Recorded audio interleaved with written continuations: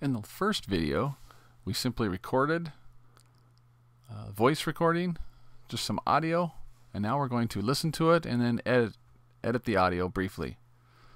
So my playhead is at the beginning of my audio, and as I move it, you can see it moves along the top and as well as the bottom. And to start and stop it, I simply use the space bar. Let's click the space bar.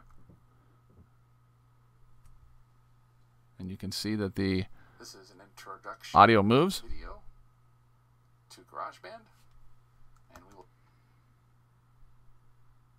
Now if we wanted to edit that audio, let's say down here at the beginning, I don't need this empty open space. So what I would do, I've clicked on the audio up here at the top, and I'm going to split that track.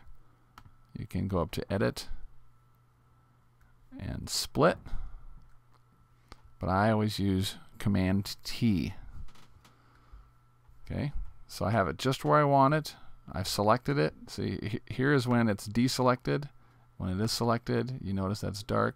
I have it right where I want it, and you can see at the bottom too, I'm not cutting any audio off. And I'm going to click some Command and T on my keypad, and now I have two clips. As you look at the clips, you can tell that there are two clips there because you can see this little indentation. So I have one clip, I have two clips. Now we wanted to get rid of clip number one because that was this audio down here that we didn't necessarily want, or it was just dead space. So now that it's highlighted, I just click the delete key and it's gone. Now I can push this audio over to the beginning, which I'll do. Let's push that over. Now I can continue to listen. Video to GarageBand.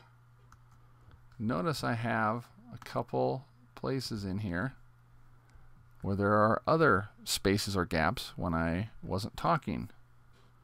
So if I wanted to split the clip right there, I have it highlighted. I would hit Command T to break it there, and then here I'm pressing the space bar, or I can just drag my playhead. Here's the end of my silence. So I have the beginning of my silence right here, and here's the end of the silence. You can tell because there aren't any audio indications there, any audio waves. So that's the end of it. So I'd Command T again. Command T. Oh, you know why I didn't do that? Actually, that was a really good mistake. I was clicking Command T, but this one, this audio portion was highlighted, and I had my playhead here. So if I wanted to actually split this, I have to select that piece of audio. I'm glad I did that. You have to select the piece of audio, then Command T, and now you'll notice it's split. So what I have highlighted here is the dead space. You can see it down here at the bottom as well. Talking, dead space, more talking. So if I want to get rid of this dead space, I've split it. It is now separate. I can click delete, and then what I do is I click on this and I push it over, and now I don't have all that dead space. Video to GarageBand. Pretty handy.